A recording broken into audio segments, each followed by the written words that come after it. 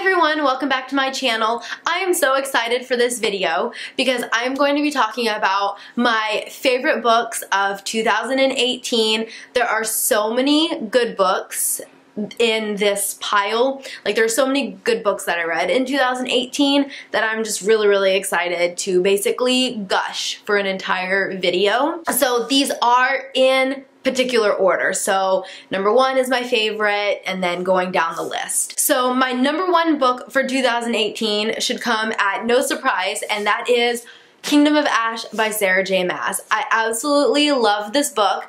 This is the 7th book in the Throne of Glass series, and it was so good. Such an epic finale to the story. It was so good. I absolutely loved it. I'd say my favorite is Queen of Shadows, just because that's really where the story just takes a 180 and just turns, and that's really where you get just such fantastic character development, and that's where we're really introduced more to my favorite character, Manon. So just all in all, fantastic book, highly anticipated for the past 2 years, and I really enjoyed it. So enough about Kingdom of Ash. So my second favorite book of 2018 is Obsidio by Jay Kristoff and Amy Kaufman. I've already read this twice this year. I read the first one, I read the hard copy of it when it was first released back in like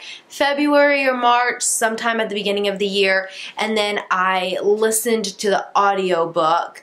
I think I want to say like around October or something. When Kevin was listening to the audiobook, I just decided to pick it up because I've heard the audiobook is so great, and it's true. Like, I'm so glad I picked it up. I kind of want to re-listen to Illuminae and Gemina on audiobook because it is so freaking cool. There's an entire cast of characters, there's sound effects, just the way it narrates it. It was a great finale to a trilogy, and I'm sad that it's over, but I loved it. Coming in at number 3 is a book series, and that is the Bloodline series by Rochelle Mead. I love this series. So I had been putting it off because I adored the Vampire Academy series, and I just, you know how spin-off series can be sometimes, like, you never know, you could be highly disappointed and it can just ruin your favorite series.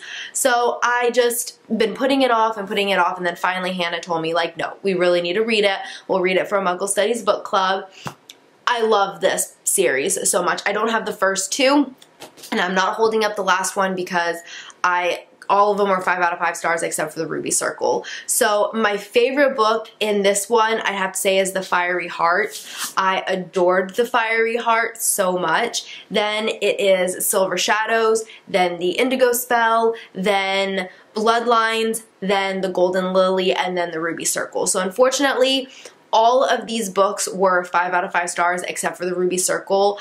It just didn't flow well with the book. It wasn't a good finale. It was kind of a bad ending. It wrapped up too quickly, but otherwise this book series is phenomenal. So you can overlook the last one. I mean, the last one's not bad. We still get great banter and character wit, and it still has a good, like, it's still a good book. I think I gave it like a 3.5 or a 4 out of 5 stars. It just, because these are so fantastic, the 6th one was just a little bit just lacking because these were so fantastic. The next book, I don't own a physical copy of it. I listened to the audiobook, and that is Before the Devil Breaks You by Libba Bray. This is the 3rd book in the Diviners series. I believe, yeah, it's a series. So fantastic. This was a series that I was kind of hesitant about starting. The Diviners just blew me away. It's historical fiction. It really got me into historical fiction. It's set in New York in the 1920s, so that's really cool. And it's just about a group of characters that have magical abilities, just unique abilities, and they call themselves diviners. Now, Lair of Dreams was my least favorite so far. It was a little slower at first, and I didn't like it as much, even though it was still really good. But then Before the Devil Breaks You was just phenomenal. It just, so good. 5 out of 5 stars. The characters really start to come together. The story comes together because there are so many different point of views in this book, and as you know, I don't like too many point of views in my books. I feel like it muddies the story, but this is an exception. Libba Bray does so fantastic with each character. You end up caring about each individual character. So the first one is more limited towards like Evie and Sam, and then the second one we follow still just kind of like, you get more characters, but you don't really understand why they're there, and then finally, before the devil breaks you, everything starts to come together. It's very eerie. It's kind of, I'd say it's young adult thriller spooky. So if you want to read something more suspenseful and spooky, but you don't want to venture into horror, I'd say The Diviners is a great book series to kind of dip your toes into. The next book I have is a contemporary, and as you know, I'm not a huge fan of young adult contemporary, but this book I adored. Once again, 5 out of 5 stars, and that is Simon versus the Homo Sapiens Agenda by Becky Albertalli. We read it for our Muggle Studies book club.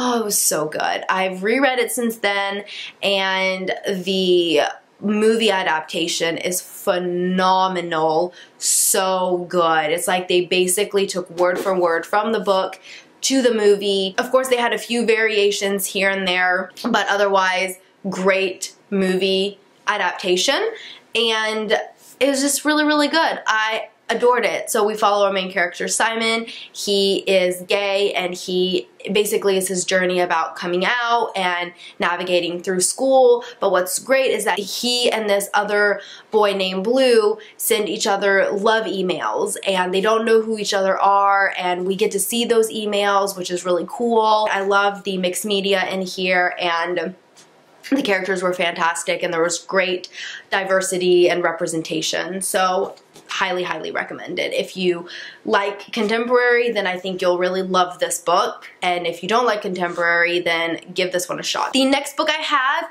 is adult fantasy, and that is Nevernight by Jay Kristoff. So this book is quite unique and different. It is definitely adult. There is strong language, there's violence, there are graphic scenes, so just kind of keep that in mind. But the plot just sticks with you, and the characters really stick with you. Like, it took a while to get into the story just because I'm not used to reading a lot of adult fantasy. I read a lot of fantasy, but more young adult, so the writing style was really different with Nevernight, and it took me a little while to kind of get into it. There were a lot of footnotes that he put in, and you'd have to go from, like, you'd see the asterisks, and you'd go from what he was saying to the footnotes, and then back into the story. So that took a little getting used to, so I ended up listening to it on audiobook, and it went so much better because you didn't know when it was a footnote. Like, you weren't stopping reading in the middle of a paragraph to read the footnote because it just flowed as one. So the audiobook really, really made it so much better, and I really enjoyed it. Next, I have another book that I wasn't sure I was going to like, but I ended up adoring it, and that is Ready Player One by Ernest Cline.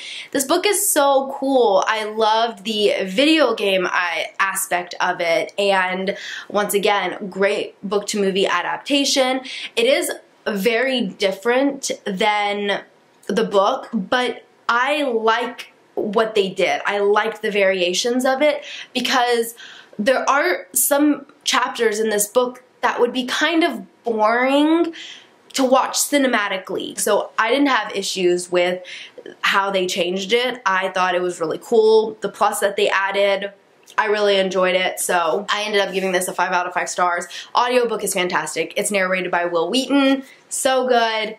So I highly, highly recommend this one. And the last book that I have to share with you for my best books of 2018 actually shocked me because I hadn't given any of the books a 5 out of 5 stars, I think, except for this one, and that is City of Heavenly Fire by Cassandra Clare. So the Mortal Instruments series, I just had trouble getting into it. I think it's because Clary and Jace are not my favorite characters. I've said that numerous times before. I know, I'm really sorry, but my favorite characters are Simon and Isabel and Magnus Bane. And there's just something about these characters in City of Heavenly Fire that I absolutely adored.